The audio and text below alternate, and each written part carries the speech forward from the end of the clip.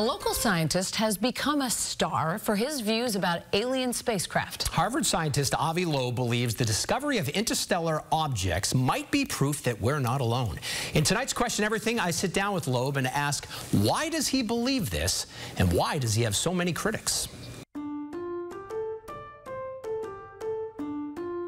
You won't find any tinfoil hats here. Only a dapper scientist in a lovely home outside of Boston. This is Avi Loeb, believer of alien spacecraft, who says he's just a curious farm boy, raised in Israel, where he cared little about flying saucers. I hate science fiction. You grew up hating science fiction? Yes, because, you know, many times the storyline violates the laws of physics, and I cannot enjoy it because it sounds completely unreal to me. Loeb was so gifted in physics that he was put in a special program while serving in the Israeli military. And in the 4 decades since, his accomplishments have been out of this world.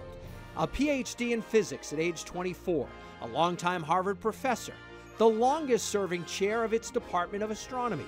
He's authored 9 books, become a New York Times bestseller.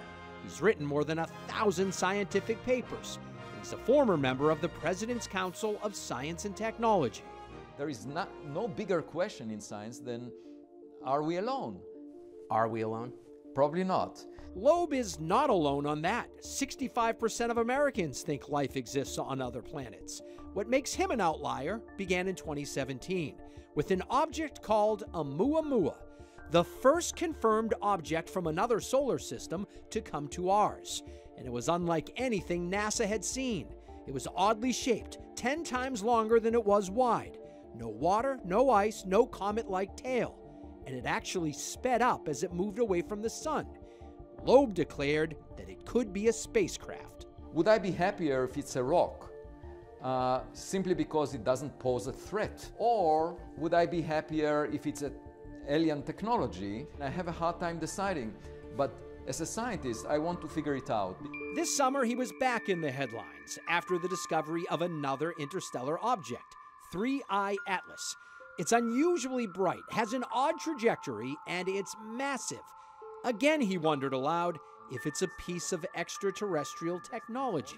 The brightness that we see coming from it, if it's just the reflection of sunlight from a solid surface, implies that it has a size bigger than Manhattan Island. That's 1,000,000 times more massive, if it's a rock, than the previous objects we saw. Other scientists have said it's just a comet without a tail. Right. They call it a dark comet. Right. And you say what to that? That it's an oxymoron, because it's just like looking at an elephant and saying, that's a zebra without stripes. Okay, so when you say a comet without a cometary tail, the tail is the signature of a comet. Avi Loeb's headline-grabbing research has really excited some deep-pocketed donors who have been sending money to fund his projects here at the astronomy department at Harvard. But while he has his benefactors, he also has his detractors who aren't buying what he's selling. What do you say to the critics out there who think you are just sensational, that you seek the spotlight, that all of this is about getting more money from generous donors and to write more books? I don't really care what people think. Science is not about us lecturing the public what is right and or wrong.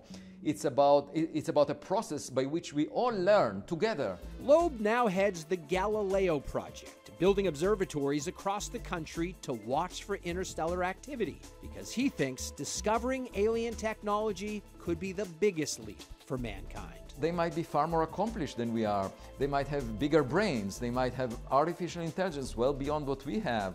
They might know more about science. Let's just observe and listen.